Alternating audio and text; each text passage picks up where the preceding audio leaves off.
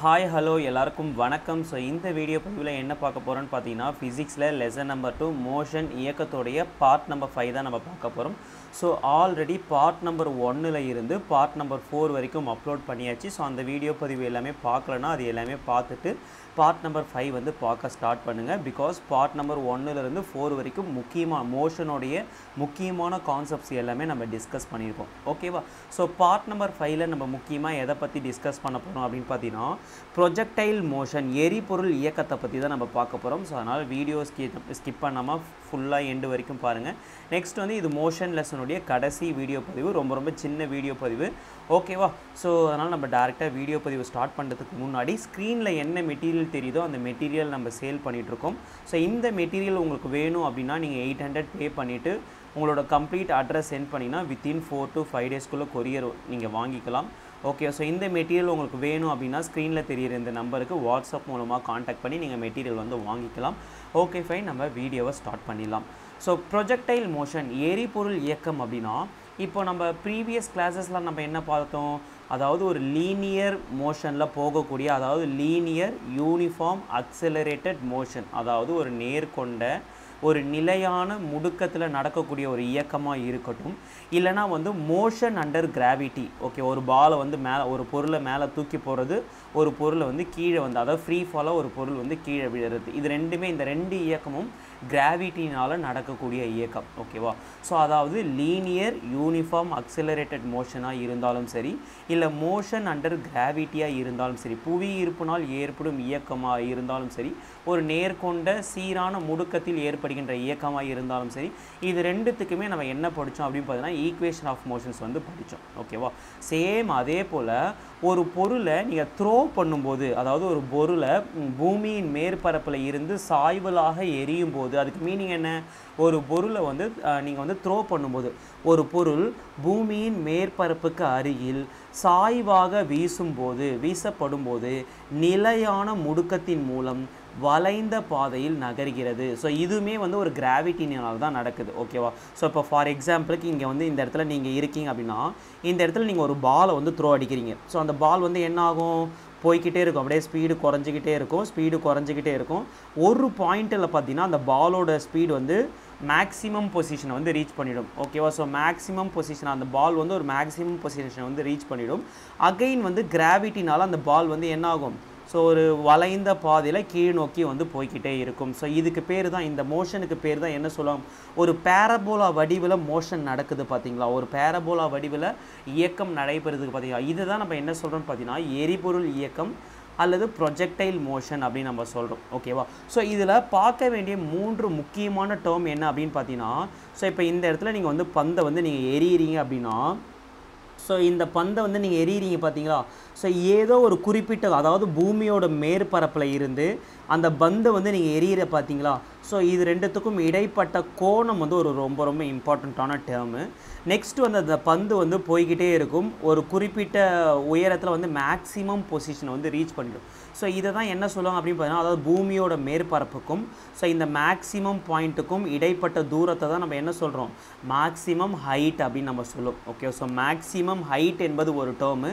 பந்தை வந்து எந்த கோணத்தில் வந்து அடிக்கிறீங்க, அதாவது பூமியோட மேற்பரப்புக்கும் அந்த பந்து வந்து ட்ராவல் ஆகிற பாத்துக்கும் இடைப்பட்ட கோணம் இருக்குது பார்த்தீங்களா, ஸோ அதை தான் ஆங்கிள் ஆஃப் ப்ரொஜெக்ஷன் அப்படின்னு சொல்லுவாங்க. அதாவது எரியப்படுகின்ற கோணம் அப்படின்னு சொல்லுவாங்க, இல்லைன்னா எரிகோணம் அப்படின்னு சொல்லுவாங்க. ஓகேவா?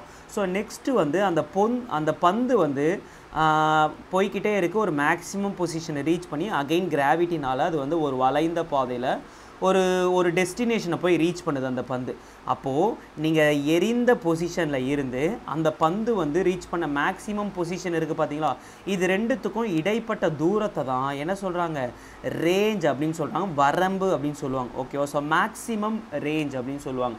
ஓகேவா? மேக்ஸிமம் ரேஞ்ச், அதிகபட்ச வரம்பு அப்படின்னு நம்ம சொல்லுவாங்க. ஓகேவா? ஸோ அதுக்கப்புறம் இந்த பந்து வந்து இந்த மேக்ஸிமம் ரேஞ்சை அடைவதற்கு எடுத்துக்கொண்ட நேரம் இருக்குது பார்த்தீங்களா, அதை தான் என்ன சொல்லுவாங்க அப்படின்னு பார்த்தீங்கன்னா டைம் பீரியட் அப்படின்னு சொல்லுவாங்க, எடுத்துக்கொண்ட காலம் அப்படின்னு சொல்லுவாங்க. ஓகேவா? ஸோ இப்போது ஒரு பந்தை வந்து ஏதோ ஒரு குறிப்பிட்ட கோணத்தில் வந்து த்ரோ பண்ணுறீங்க அப்படின்னா, ஸோ ஒரு கோணம் வந்து கொடுத்துருவாங்க. கோணம் கொடுத்துட்டு நெக்ஸ்ட்டு வந்து என்ன கேட்பாங்க பார்த்தீங்கன்னா, அந்த பந்து வந்து ஃபைனல் டெஸ்டினேஷனை எந்த டைம் பீரியடில் வந்து அச்சீவ் பண்ணியிருக்குன்னு கேட்பாங்க. ஸோ அப்போ அங்கே டைம் பீரியட் கண்டுபிடிக்கிறதுக்கு ஒரு ஃபார்முலா இருக்குது. என்ன ஃபார்முலா அப்படின்னு பார்த்தீங்கன்னா 2 இன்ட்டு அந்த பந்தை வந்து ஒரு குறிப்பிட்ட திசை வேகத்தில் தான் த்ரோ பண்ணுவீங்க. எப்பயுமே ஒரு பந்தை வந்து எரியும் போது ஏதோ ஒரு ஃபோர்ஸு கொடுத்து தானே அந்த பந்தை வந்து எரியிறீங்க. அப்போ கண்டிப்பாக அந்த பந்தை வந்து எரியிற வேகம் இருக்குது பார்த்தீங்களா, ஸ்டார்டிங்கில் எரியிற வேகம் இருக்குது பார்த்தீங்களா, அதை தான் என்ன சொல்லுவாங்க அப்படின்னு பார்த்தீங்கன்னா இனிஷியல் வெலாசிட்டி அப்படின்னு சொல்லுவாங்க. ஓகேவா? ஸோ ஒரு பந்தை ஒரு குறிப்பிட்ட திசை வேகத்தில் ஒரு குறிப்பிட்ட கோணத்தில் நீங்கள் எரியிறீங்க அப்படின்னா அந்த பொருள் வந்து ஃபைனல் டெஸ்டினேஷனை ரீச் பண்ணுறதுக்கு எடுத்துக்கொண்ட நேரம் என்ன அப்படின்னு கேட்டாங்கன்னா, ஸோ நேரம் கண்டுபிடிக்கிறதுக்கு 2 into initial velocity into sine theta, அந்த எரியப்படுகின்ற கோணம் இருக்குது பார்த்தீங்களா, அதோடைய sign angle divided by G. So G என்பது எதை குறிக்கிறது அப்படின்னு பார்த்தீங்கன்னா, இந்த மோஷன் கூட உங்களுக்கு எதனால் நடக்குது அப்படின்னு பார்த்தீங்கன்னா கிராவிட்டினால தான் நடக்குது. ஓகேவா? ஸோ இங்கே வந்து இந்த பந்தை வந்து நீங்கள் ஒரு ஃபோர்ஸ் கொடுத்து அடிச்சிட்டிங்க. பட் இந்த ஃபோர்ஸ் வந்து ஒரு யூனிஃபார்ம் அக்சலரேஷனில் வந்து நகர்ந்துக்கிட்டே இருக்குது. அப்போ இங்கே வந்து யார் அந்த அக்சலரேஷனை கொடுக்குறோம் அப்படின்னு பார்த்தீங்கன்னா புவி ஈர்ப்பு தான் வந்து அந்த அக்சலரேஷனை கொடுக்குது. அப்போ கிராவிட்டியோட value, acceleration due to gravity, புவி ஈர்ப்பு முடுக்கத்தோட வேல்யூ வந்து நம்ம என்ன கன்சிடர் பண்ணிக்கலாம் அப்படின்னு பார்த்தீங்கன்னா 9.8 மீட்டர்/செகண்ட் ஸ்கொயர் எனப்படுகின்ற ஒரு டிப்பிக்கல் வேல்யூவை கன்சிடர் பண்ணிக்கலாம். ஓகேவா? ஸோ அப்போ கிராவிட்டியோட வேல்யூ நமக்கு தெரியும், யூவோட வேல்யூ நமக்கு தெரியும். ஓகே, ஸோ இதில் மேக்ஸிமம் உங்களுக்கு ப்ராப்ளம் வந்து கொடுக்க மாட்டாங்க. சப்போஸ் ப்ராப்ளம் கொடுக்குற மாதிரி இருந்துச்சுன்னா சைன் ஆங்கிள் வந்து உங்களுக்கு தெரிகிற மாதிரி தான் கொடுப்பாங்க. ஓகேவா? ஸோ சைன் தீட்டாவோட வேல்யூலாம் உங்களுக்கு தெரியுமா? சைன் ஜீரோவோட வேல்யூ எவ்வளோன்னு பார்த்தீங்கன்னா சைன் ஜீரோ வந்து 0, சைன் 90 டிகிரி எவ்வளோன்னு பார்த்தீங்கன்னா 1 அப்படின்றது நமக்கு தெரியும். அதே போல் சைன் 45 டிகிரி என்பது நமக்கு என்ன தெரியும் பார்த்தீங்கன்னா 1/√2. ஓகே, சைன் 45 டிகிரியோட வேல்யூ எவ்வளோ பார்த்தீங்கன்னா 1/√2. நெக்ஸ்ட் வந்து சைன் 30 டிகிரி, சைன் இது வந்து நம்ம ட்ரிக்னாமெட்ரி படிக்கும்போது நம்ம படிச்சிருப்போம். ஸோ சைன் 32 டிகிரியோட வேல்யூ எவ்வளோ அப்படின்னு பார்த்தீங்கன்னா 1/2 வரும்னு நினைக்கிறேன். அதே போல் சைன் 60 டிகிரியோட வேல்யூ எவ்வளோ பார்த்தீங்கன்னா √3/2 வரும்னு நினைக்கிறேன். ஓகேவா? சைன் 0 என்பது 0, சைன் 90 என்பது 1, சைன் 45 என்பது 1/√2, சைன் 30 என்பது 1/2, சைன் 60 டிகிரி என்பது √3/2 என்ற வேல்யூ வந்து நீங்கள் தெரிஞ்சிக்க வேண்டிய விஷயம். மேபி கணக்கில் இது இந்த ஃபார்முலாவை பயன்படுத்தி கணக்குகள் வந்து கேட்கல. சப்போஸ் கணக்கு கேட்டாங்கன்னா இந்த வேல்யூஸ் எல்லாமே உங்களுக்கு தெரிஞ்சிருக்கும். ஓகேவா? ஸோ நெக்ஸ்ட்டு வந்து ஒரு பந்தை வந்து ஏதோ ஒரு குறிப்பிட்ட கோணத்தில், அதாவது ஒரு ஃபோர்ஸு கொடுத்து ஒரு இனிஷியல் வெலாசிட்டி கொடுத்து ஒரு குறிப்பிட்ட கோணத்தில் வந்து நீங்கள் அடிக்கிறீங்க அப்படின்னா அந்த பொருள் அடைந்த மேக்ஸிமம் டைம், அதாவது டைம் அதை எடுத்துக்கொண்ட அந்த மேக்ஸிமம் ரேஞ்ச் அட்டைன் பண்ணுறதுக்கு எடுத்துக்கொண்ட காலம் என்னன்னு கேட்டால் இந்த ஃபார்முலாவை பயன்படுத்துவீங்க. சப்போஸ் அது வந்து அதை அட்டைன் பண்ண மேக்ஸிமம் ரேஞ்ச், அதிகபட்ச வரம்பு என்னன்னு கேட்டாங்கன்னா அதுக்கும் ஒரு ஃபார்முலா இருக்குது. என்ன ஃபார்முலா அப்படின்னு பார்த்தீங்கன்னா இனிஷியல் வெலாசிட்டியோட ஸ்கொயரு, அதுக்கப்புறம் சைன் ஆங்கிள் ஆஃப் 2θ. நீங்கள் எந்த கோணத்தில் அடிக்கிறீங்களோ அதோட 2 மல்டிபிள், 2 மடங்கோடைய சைன் ஆங்கிள் கண்டுபிடிச்சி கிராவிட்டியோட டிவைட் பண்ணிங்கன்னா எனக்கு வந்து அதிகபட்ச வரம்பு என்னன்னு நமக்கு தெரிஞ்சிடும். ஓகேவா? ஸோ நெக்ஸ்ட்டு வந்து அந்த ஒரு பந்தை வந்து ஒரு இனிஷியல் வெலாசிட்டி கொடுத்து ஒரு குறிப்பிட்ட கோணத்தில் வந்து த்ரோ பண்ணுறீங்க அப்படின்னா அந்த பொருள் வந்து போய்கிட்டே இருக்கும். கண்டிப்பாக ஏதோ ஒரு இடத்துல வந்து மேக்ஸிமம் பொசிஷனை வந்து ரீச் பண்ணும். ஸோ மேக்ஸிமம் பொசிஷன் ரீச் பண்ணதுக்கப்புறம் அந்த பந்து வந்து ஸ்பீடு குறைஞ்சி ஒரு மேக்ஸிமம் ரேஞ்சை வந்து அட்டைன் பண்ணிடும். இந்த இடத்துல இருந்து த்ரோ பண்ணுறீங்க. ஓகே, ஸோ இந்த மேக்ஸிமம் ஹைட் இருக்குது பார்த்தீங்களா, அதாவது எர்த்து பேஸில் இருந்து, ஓகே, எர்த்து சர்ஃபேஸில் இருந்து அது அடைந்த மேக்ஸிமம் ரேஞ்சை தான், ஸோ மேக்ஸிமம் டிஸ்டன்ஸை தான் நம்ம என்ன சொன்னோம் பார்த்தீங்கன்னா ஹைட்டுன்னு நம்ம சொல்கிறோம். ஸோ அதிகபட்ச உயரம். ஸோ அந்த உயரம் கண்டுபிடிக்கிறதுக்கு என்ன ஃபார்முலா அப்படின்னு பார்த்தீங்கன்னா இனிஷியல் வெலாசிட்டியோட ஸ்கொயரு, அதுக்கப்புறம் எந்த கோணத்தில் வந்து நீங்கள் எரியிறீங்களோ அந்த கோணத்தோடைய sign ஆங்கிளோடைய square divided by 2 into கிராவிட்டியோட மதிப்பு. ஓகேவா? ஸோ இதை போட்டிங்கன்னா உங்களுக்கு மேக்ஸிமம் ஹைட் என்பது நமக்கு கிடைச்சிடும். ஓகேவா? ஸோ அப்போது ஒரு ப்ரொஜெக்டைல் மோஷனில் ஒரு பந்தை வந்து எரியிறீங்க அப்படின்னா அங்கே என்னென்னலாம் கண்டுபிடிக்கிறதுக்கு உங்களுக்கு ஃபார்முலா தெரியணும் அப்படின்னு பார்த்தீங்கன்னா டைம் பீரியடுக்கான ஃபார்முலா தெரியணும், மேக்ஸிமம் ரேஞ்சுக்கான ஃபார்முலா தெரியணும், அதே போல் மேக்ஸிமம் ஹைட்டுக்கான ஃபார்முலா வந்து உங்களுக்கு தெரிஞ்சிருக்கும். ஓகேவா? ஸோ இங்கே u என்பது என்ன? இனிஷியல் வெலாசிட்டி நம்ம பார்த்தாச்சு. g என்பது என்ன? அக்சிலரேஷன் டியூ டு கிராவிட்டி, புவியீர்ப்பு முடுக்கம். ஸோ புவியீர்ப்பு முடுக்கத்தோட வேல்யூ தான் 9.8 மீட்டர்/செகண்ட் நம்ம படித்தோம், மீட்டர்/செகண்ட் படித்தோம். நெக்ஸ்ட் வந்து தீட்டா என்பது என்ன? நீங்கள் என்ன, அதாவது ஆங்கிள் ஆஃப் ப்ரொஜெக்ஷன். இப்போ வந்து இந்த பந்தை வந்து ஏதோ ஒரு குறிப்பிட்ட வெலாசிட்டியில் அடிக்கிறீங்க அப்படின்னா ஸோ எர்த்து சர்ஃபேஸுக்கும் அந்த பால் ட்ராவல் ஆகிற பாத்துக்கும் இடைப்பட்ட கோணம் தான் என்ன சொல்கிறோம், ஆங்கிள் ஆஃப் ப்ரொஜெக்ஷன் அப்படின்னு சொல்கிறோம், எரியப்படுகின்ற கோணம் சொல்கிறோம். ஓகேவா? ஸோ இந்த ப்ரொஜெக்டைல் மோஷனில் நீங்கள் தெரிஞ்சிக்க வேண்டிய விஷயம் என்ன அப்படின்னு பார்த்தீங்கன்னா, மேக்ஸிமம் ரேஞ்சை வந்து அடையணும் அப்படின்னா நீங்கள் என்ன, அதாவது எந்த ஆங்கிள் ஆஃப் ப்ரொஜெக்ஷனில் பந்தை எரியணும் அப்படின்னு பார்த்தீங்கன்னா, ஸோ 45 டிகிரி. ஓகேவா? ஸோ இந்த கோணத்தில் நீங்கள் பந்தை வந்து, அதாவது எர்த்து சர்ஃபேஸுக்கும் பந்து ட்ராவல் ஆகிற பாத்துக்கும் இடைப்பட்ட கோணம் வந்து 45 டிகிரியாக இருந்துச்சுன்னா நம்மளால் என்ன பண்ண முடியும், அதிகபட்ச வரம்பை வந்து அடைய முடியும். ஓகேவா? ஸோ நெக்ஸ்ட்டு வந்து எந்த டிகிரியில், அதாவது எந்த கோணத்தில் மேக்ஸிமம் ரேஞ்சும் அதிகபட்ச வரம்பும் மேக்ஸிமம் ஹைட்டு, ஓகேவா, ஸோ அதாவது அதிகபட்ச உயரமும் சமமாக இருக்கும்னு கேட்பாங்க. இந்த ரெண்டு வேல்யூ வந்து நம்ம மனப்பாடம் பண்ணிக்கோம். ஓகேவா? ஸோ எந்த டிகிரியில் மேக்ஸிமம் ரேஞ்சை அட்டைன் பண்ண முடியும் அப்படின்னு கேட்டாங்கன்னா 45 டிகிரி அப்படின்னு சொல்லணும். நெக்ஸ்ட் வந்து எந்த கோணத்தில் வந்து மேக்ஸிமம் ரேஞ்சும் மேக்ஸிமம் ஹைட்டு ஈக்குவலாக இருக்குன்னு கேட்டாங்கன்னா tan இன்வர்ஸ் ஆஃப், ஓகேவா, so tan inverse of 4 degree இந்த கோணத்தில் தான் மேக்ஸிமம் ரேஞ்சும் மேக்ஸிமம் ஹைட்டும் ஈக்குவலாக இருக்குன்றதை தெரிஞ்சுக்கணும். ஓகேவா? ஸோ இது மட்டும்தான் நீங்கள் ப்ரொஜெக்டைல் மோஷனில் தெரிஞ்சிக்க வேண்டிய இம்பார்ட்டண்ட்டான விஷயம். ஓகேவா? ஸோ இதுக்கப்புறம் ஒரு சில கிராஃபெலாம் நீங்கள் தெரிஞ்சுக்கணும். ஸோ இந்த கிராஃபை இந்த மெட்டீரியலில் வச்சதுக்கு காரணம் என்ன அப்படின்னு பார்த்தீங்கன்னா, இந்த கிராஃபை பயன்படுத்தி நிறைய டைம் வந்து உங்களோட எக்ஸாமில் வந்து கொஷின் கேட்டிருக்காங்க. ஸோ ஜஸ்ட்டு சிம்பிளாக இந்த கிராஃபை மட்டும் மனப்பாடம் கூட பண்ணிக்கோங்க. ஓகேவா? ஸோ அதாவது draw the velocity time graph for 0 acceleration and constant acceleration. maximum 0 acceleration, அதாவது velocity time graphனா இதை வந்து velocity எடுத்துக்கோங்க, இதை வந்து டைம்னு எடுத்துக்கோங்க. ஓகேவா? ஸோ பொருள் வந்து இந்த இடத்துல இருக்குன்னு வச்சுக்கோங்க. பொருள் வந்து உங்களுக்கு முடுக்கமே அடையலை அப்படின்னா தான், அதாவது velocity time graph வந்து, அதாவது இதுதான் வந்து 0 acceleration, பொருள் வந்து நகரவே நகராது. ஓகே? ஸோ பொருள் வந்து ஓ பாயிண்டில் மட்டும்தான், இந்த இடத்துல மட்டும்தான் இருக்குது. ஸோ பொருள் வந்து நகரவே நகராது. இதுதான், அதாவது 0 அக்சலரேஷனுக்கு கிராஃபே கிடையாது. ஓகேவா? கிராஃபே போட முடியாது. ஓகேவா? கான்ஸ்டன்ட் அக்சலரேஷன், நிலையான முடுக்கத்துக்கு கிராஃப் இருக்கான்னு கேட்டிங்கன்னா, ஸோ நிலையான முடுக்கத்துக்கு தான் இந்த வெலாசிட்டி டைம் கிராஃப். அதாவது இங்கே ஃபார் எக்ஸாம்பிளுக்கு இதிலேருந்து 1 நிமிஷம் வச்சுப்போம். ஸோ இது வந்து 1 மினிட்னு வச்சுப்போம். அதே போல் இதிலேருந்து இது வந்து ஒரு 2 நிமிஷம்னு வச்சுப்போம். இது வந்து 1 நிமிஷம். ஸோ அகைன் இங்கேருந்து ஒரு நிமிஷம் போச்சுன்னா 2 நிமிஷம், 3 நிமிஷம், 4 நிமிஷம். ஓகேவா?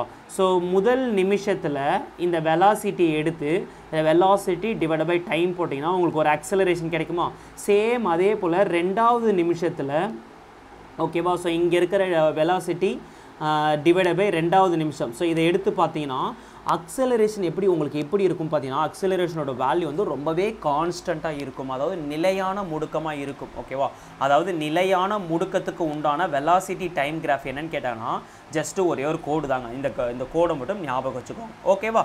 ஓகே. ஸோ அடுத்தது டைம், அதாவது distance time graph R object moving with a uniform speed. ஒரு பொருள் வந்து நிலையான வேகத்தில் வந்து பயணிக்கிறது எனில், ஸோ அதாவது டிஸ்டன்ஸு டைம் கிராஃப் அப்படின்னாலே உங்களுக்கு என்ன கேட்பாங்க, யூனிஃபார்ம் ஸ்பீடை பற்றி கேட்பாங்க. வெலாசிட்டி டைம் கிராஃப் அப்படின்னு கேட்டாங்கன்னா, so velocity divide by time என்பது என்ன, அக்சலரேஷனுங்களா. அதே போல் டிஸ்டன்ஸ் டிவைட் பை டைம் என்பது என்ன, ஸ்பீடுங்களா. ஓகேவா? அதாவது கான்ஸ்டன்ட் அக்சலரேஷனுடைய வெலாசிட்டி டைம் கிராஃப் கேட்டாங்கன்னா இந்த மாதிரி கோடு போட்டுக்கோங்க.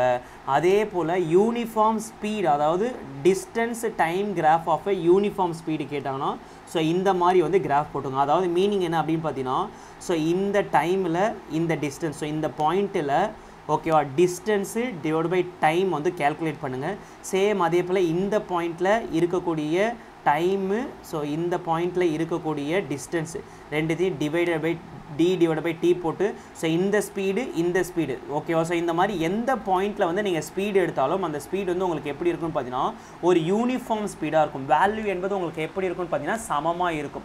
ஸோ இப்போ இங்கே 10 மீட்டர் பர் செகண்ட் இருக்குன்னா இங்கேயும் 10 மீட்டர் பர் செகண்ட் தான் இருக்கும், இங்கேயும் 10 மீட்டர் பர் செகண்ட் தான் இருக்கும், இங்கேயும் 10 மீட்டர் பர் செகண்ட் தான். ஸோ நீங்கள் எந்த புள்ளியிலேருந்து எடுத்து பார்த்தாலும் so distance divide by time வந்து நீங்கள் போட்டு பார்த்தீங்கன்னா ஸ்பீடு என்பது உங்களுக்கு யூனிஃபார்மாக இருக்கும். ஸோ இதை தான் என்ன சொல்கிறாங்க பார்த்தீங்கன்னா யூனிஃபார்ம், அதாவது ஒரு பொருள் வந்து யூனிஃபார்ம் ஸ்பீடில் மூவ் ஆகுது அப்படின்னா அதற்கு உண்டான டிஸ்டன்ஸு டைம் கிராஃப் என்ன அப்படின்னு பார்த்தீங்கன்னா ஜஸ்ட்டு டிஸ்டன்ஸு டைம் இந்த இடத்துல போட்டு ஒரு கோடை வந்து ஒரு ஸ்லாண்ட் லைன் ஸ்லோப் லைனில் வந்து போட்டுக்கோங்க. ஓகேவா?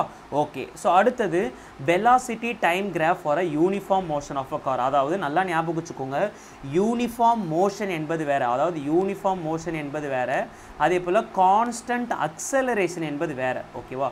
ஸோ யூனிஃபார்ம் என்பது வேறு, கான்ஸ்டன்ட் என்பது வேறு. ரெண்டுத்துக்குமே நீங்கள் சாரி இந்த இடத்துல பாருங்கள், velocity time graph for a moving A uniform acceleration. இங்கே வந்து இது என்னன்னு பார்த்தீங்கன்னா கான்ஸ்டன்ட் அக்சலரேஷன். ஸோ இது வந்து கான்ஸ்டன்ட் அக்சலரேஷன், ஒரு நிலையான முடுக்கம் அப்படின்னு எடுத்துக்கோங்க. ஸோ இது வந்து என்னென்னு பார்த்தீங்கன்னா யூனிஃபார்ம் அக்சலரேஷன் அப்படின்னா சமமான முடுக்கம் அல்லது சீரான முடுக்கம் அப்படின்ற மாதிரி எடுத்துக்கோங்க. ஓகேவா? ஸோ ரெண்டுத்துக்குமே நான் எப்படின்றத நான் உங்களுக்கு சிம்பிளாக புரிய வைக்கிறேன். கான்ஸ்டன்ட் அக்சலரேஷனுக்கு உண்டான ஒரு நிலையான முடுக்கத்துக்கு உண்டான வெலாசிட்டி டைம் கிராஃப் கேட்டாங்கன்னா ஜஸ்ட்டு v/t போட்டு, ஓகேவா? ஸோ இந்த மாதிரி லைன் போட்டுக்கோங்க. சப்போஸ் உங்ககிட்ட யூனிஃபார்ம் அக்சலரேஷனுக்கு உண்டான வெலாசிட்டி டைம் கிராஃப் கேட்டாங்கன்னா ஜஸ்ட்டு இந்த மாதிரி போட்டுக்கோங்க. ஓகேவா? அதாவது இங்கே இந்த டைம் பீரியடில் இங்கே இருக்கக்கூடிய வெலாசிட்டி டிவைட் பை டைமு, அதே போல் இந்த டைம் பீரியடில் இந்த velocity, so velocity divide by time. So இது எல்லாமே நீங்கள் கேல்குலேட் பண்ணிங்கன்னா உங்களுக்கு இது எப்படி இருக்குன்னா கான்ஸ்டன்ட் அக்சலரேஷன் என்பது வேறு, யூனிஃபார்ம் அக்சலரேஷன் என்பது வேறு. ஓகேவா? ஸோ இது எல்லாமே உங்களுக்கு எப்படி இருக்குன்னு பார்த்தீங்கன்னா 10 மீட்டர்/செகண்டு, 10 மீட்டர்/செகண்ட் ஸ்கொயர். ஸோ அக்சலரேஷன் தான் 10 மீட்டர்/செகண்ட் ஸ்கொயர், 10 மீட்டர்/செகண்ட் ஸ்கொயர் இருக்கும். பட் இங்கே பார்த்தீங்கன்னா உங்களுக்கு எப்படி இருக்குன்னு பார்த்தீங்கன்னா ஸோ 10 மீட்டர்/செகண்ட் ஸ்கொயரு, 20 மீட்டர்/செகண்ட் ஸ்கொயரு, 30 மீட்டர், அதாவது எல்லாத்துக்கும் இடையில வந்து கான்ஸ்டண்ட்டாக யூனிஃபார்மாக 10 ஏறிக்கிட்டே இருக்கும். இங்கேயுமே நான் கொஞ்சம் தப்பாக சொல்லிட்டேன். ஸோ இந்த பாயிண்டில் ஸ்பீட் எடுத்து பார்த்தாலும், இந்த பாயிண்டில் ஸ்பீட் எடுத்து பார்த்தாலும், இந்த பாயிண்டில் ஸ்பீட் எடுத்து பார்த்தாலும் இங்கே 10 மீட்டர்/செகண்ட் இருக்குன்னா அதே போல் இங்கே 20 மீட்டர்/செகண்ட் இருக்கும், இங்கே 30 மீட்டர்/செகண்ட் இருக்கும். ஸோ இதுக்கு இடையில கேப் இருக்குது பார்த்தீங்களா, இது எல்லாமே யூனிஃபார்மாக இருக்குங்க. அதாவது 10 மீட்டர்/செகண்ட், 10 மீட்டர்/செகண்ட், 10 மீட்டர்/செகண்ட் சொல்லிட்டு கிராஜுவலாக அப்படியே யூனிஃபார்மாக இன்க்ரீஸ் ஆகிக்கிட்டே போகும் ஸ்பீடு. ஓகேவா? ஸோ கான்ஸ்டன்ட் அக்சலரேஷனாக ஸ்பீடு என்பது சேஞ்ச் ஆகவே ஆகாது. இங்கே 10 இருந்ததுன்னா இங்கேயும் 10 தான் இருக்கும், இங்கே 10 இருக்குன்னா இங்கேயும் 10 தான் இருக்கும். அதே போல் தான் அக்சலரேஷனுக்கும் இங்கே 10 மீட்டர்/செகண்ட் ஸ்கொயர், 20 மீட்டர்/செகண்ட் ஸ்கொயர், 30 மீட்டர்/செகண்ட் ஸ்கொயர் இருக்குன்னா ஸோ இந்த கேப்பில் நீங்கள் எடுத்து பார்த்தீங்கன்னா எல்லாமே யூனிஃபார்மாக 10 இன்க்ரீஸ் ஆகி போய்கிட்டே இருக்கும். ஸோ இதுதான் யூனிஃபார்ம் அக்சலரேஷனுக்கும் கான்ஸ்டன்ட் அக்சலரேஷனுக்கும் இடைப்பட்ட வித்தியாசம். ஸோ கான்ஸ்டன்ட் அப்படின்னு கேட்டாங்கன்னா கிராஃபை வந்து இந்த மாதிரி போடுங்க, யூனிஃபார்ம் அப்படின்னு கேட்டாங்கன்னா இந்த மாதிரி போடுங்க. ஸோ கான்ஸ்டன்ட்னா எந்த பாயிண்டில் வந்து நீங்கள் எடுத்து பார்த்தாலும் வேல்யூ என்பது சமமாக இருக்கும். அதே போல் யூனிஃபார்ம் அப்படின்னு பார்த்தீங்கன்னா ஸோ ஒரு பாயிண்ட்டுக்கும் இடைப்பட்ட வித்தியாசம் என்பது சமமாக இருக்கும். ஸோ கிராஜுவலாக இன்க்ரீஸ் ஆகி போய்கிட்டே இருக்கும். ஓகேவா? ஸோ இந்த 3 கிராஃப் என்பது ரொம்ப இம்பார்ட்டண்ட்டான விஷயம். உங்களோட எக்ஸாமில் நிறைய டைம் வந்து கொஷின் கேட்டிருக்காங்க. ஸோ அதனால தான் இந்த கிராஃப் வந்து உங்களோட மெட்டீரியலில் வந்து ப்ளேஸ் பண்ணியிருக்கேன். ஸோ இதோட இந்த வீடியோ பதிவோட உங்களுக்கு என்ன கம்ப்ளீட் ஆகிடுச்சு, இந்த வீடியோ பதிவோட உங்களுக்கு மோஷன் லெசன் வந்து கம்ப்ளீட் ஆகிடுச்சு. ஸோ முடிஞ்ச அளவுக்கு என்னால் எந்த அளவுக்கு டெப்த்தாக உங்களுக்கு கண்டென்ட்டை கொடுக்க முடியுமோ அந்த அளவுக்கு நான் டெப்த்தாக கொடுத்துருக்கேன். நீங்கள் வேணால் NCERT புக்கை கம்பேர் பண்ணி ஸோ நம்ம கிட்ட இருக்கிற மெட்டீரியலை கம்பேர் பண்ணி நீங்கள் பாருங்கள். ஸோ கண்டென்ட் வந்து ஒன்றுக்கு ஒன்று சேமாக தான் இருக்கும். ஓகேவா? ஸோ அதில் நீங்கள் எந்த ஒரு மாற்று கருத்துமே இல்லை. அதனால் நம்மளோட கண்டென்ட் வந்து ரொம்பவே ஒர்த்தாக இருக்கும். ஸோ அதனால தான் நம்ம வீடியோ பதிவை வந்து பொறுமையாக நம்ம மேக் பண்ணி போட்டுட்ருக்கோம். ஓகேவா? ஸோ கிட்டத்தட்ட மோஷனுக்கு ஓல்டு வீடியோ நீங்கள் எடுத்து பார்த்தீங்கன்னா ஒரு 2 மணி நேரம் நம்ம கவர் பண்ணோம் அப்படின்னு பார்த்தீங்கன்னா ஸோ இந்த மோஷன் வீடியோ பதிவு பண்ணால் ஒரு 3 hour 3.5 hour கிளாஸில் வந்து நம்ம கவர் பண்ணியிருக்கோம். ஓகேவா? ஸோ அப்போ பழைய வீடியோவை பார்க்கும்போது இந்த வீடியோவில் நிறைய கண்டென்ட்டை வந்து நம்ம கவர் பண்ணியிருக்கோம். ஸோ இதுக்கப்புறம் வரக்கூடிய டாபிக்ஸ் எல்லாமே நம்ம இந்த மாதிரி பொறுமையாக நிறுத்தி நிதானமாக எக்ஸாம் பாயிண்ட்டுக்கு என்னெல்லாம் தேவையோ அதை டெப்த்தாக நம்ம படிக்க போகிறோம். ஸோ அதனால் மறக்காமல் இந்த வீடியோ பிடிச்சிருந்தா எல்லாருமே லைக் பண்ணுங்கள், உங்களோட ஃப்ரெண்ட்ஸுக்கு வந்து ஷேர் பண்ணி விடுங்க. Okay fine, thank you. நம்ம நெக்ஸ்ட்டு நல்ல வீடியோ